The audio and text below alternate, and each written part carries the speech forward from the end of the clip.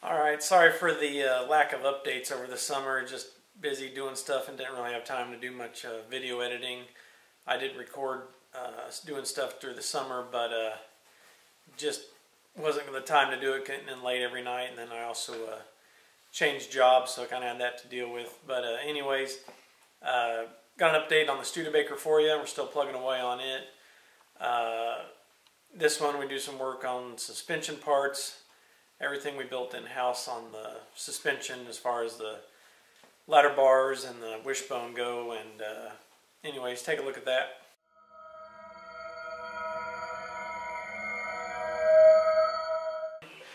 We're currently working on the rear coilover bracket that welds to the frame. We're now at version 3, I think.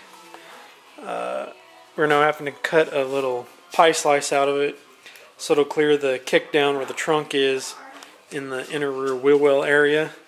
We thought we had it all done with this right there. And you can see the pie slice we've had to take out of it so it'll clear the trunk. We think we'll have enough clearance now. We're going to weld a piece of metal in here and then retry it and hope it fits, and then hope the other side will match up the same. Alright, here's our final product for the coilover. We have the other one welded in place and forgot to record it, so we got this one recorded before we get it welded to the frame. Notched out right there and clear the trunk pan. So it's ready to go in right now. Alright, there's where our coilover bracket welded to the frame. See there where it was kind of cut out to clear the trunk floor. It's not as bad over here, but over here is a lot closer, so it's all been repaired. Ready to drop the coilover in. Coilover come in, and then bolt on here to our rear end with this little bracket we bought here. Here we are milling the upper part of the ladder bar where it welds on to the lower bar, the angle of it. We're milling an 8-degree angle in it. It's probably a little excessive using a mill, but it actually works pretty good. So that's what we're doing right now. Then we'll weld them on next. We are in the process of getting the ladder bars set in the car. They are not welded yet. Got the angles cut out from the mill right there is where I was just cutting. Got the other side cut out. Going back. We'll still have to make the crossbars and some support braces. And then the pieces that weld on here in case that bolt breaks. Or in case that heim joint breaks, the bolt will catch it.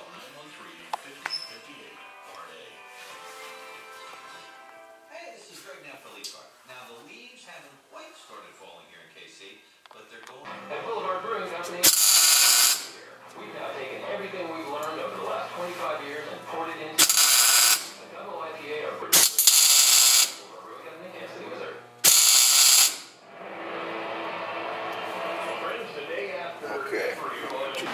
We have just finished welding up both ladder bars. This is the right side one. There's the left side one.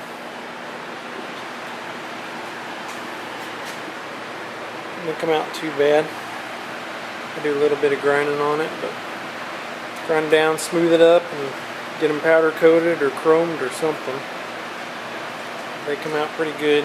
Happy with the end result. Started grinding down the ladder bars yesterday. Today we are working on trying to get the steering kind of lined out, get the heim joint put in for a steering support. We're going to weld this will be sitting down around here. Rod end in there. Rod end, and then we're going to weld a tube on it with a rod end, and that'll screw into it and support it up. And that's what we're doing over here right now. Took a piece of tube, milled a piece out of it, flat side, that will weld to the frame, and then this rod end here will fit in, we'll weld it in, and then weld her to the chassis and should be ready to go. Red eye? Yeah. there were just pinholes all over the place.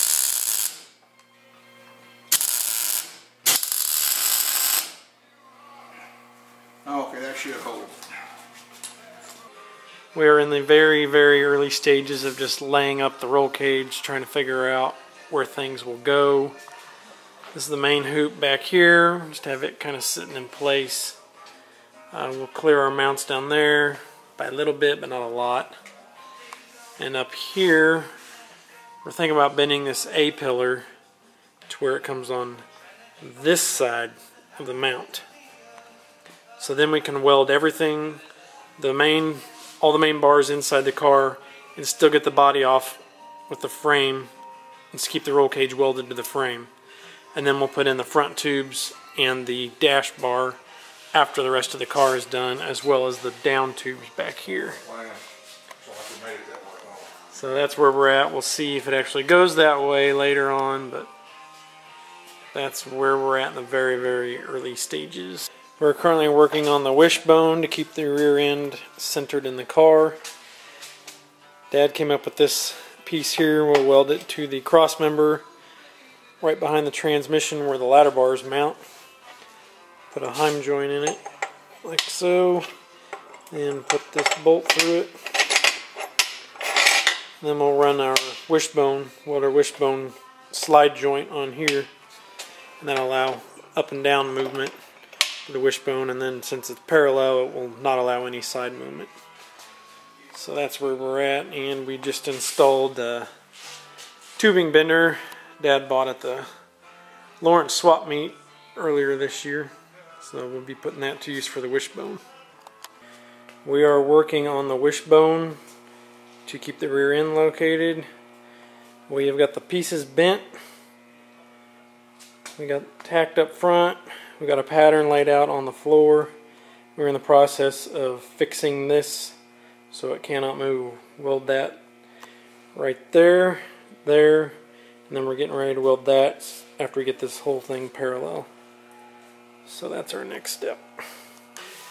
We had to redo our wishbone because it was too wide.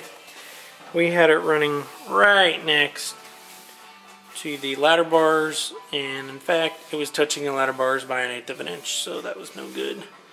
So we ended up putting an inch worth of spacers back there. Those are temporary. Space it out, and then we cut a little bit off of this end here.